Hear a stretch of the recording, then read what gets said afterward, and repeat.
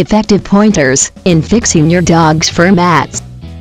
Are you getting frustrated of not being able to fix your dog's fur mats, no matter how many times you try to fix it yourself? Then, worry not guys, because Arthur, our Q&A specialist, has found the solutions for your frustrations. Hello everyone. This is RoboJude with another Q&A from our very own Dog Help Forum. So Arthur, show us what you've got in store for the viewers.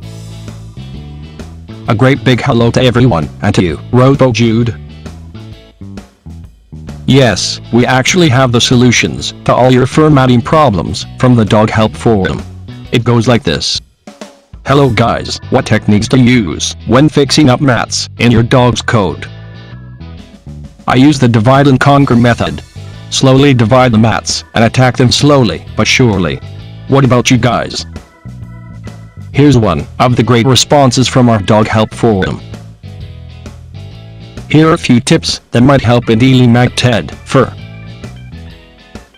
First of all, you need to plan the dematting process out well, depending on the size of your dog.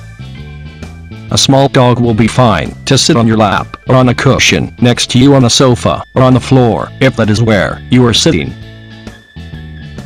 Alternatively, you can get a large dog to lie at your feet, or again, sit on the floor next to him.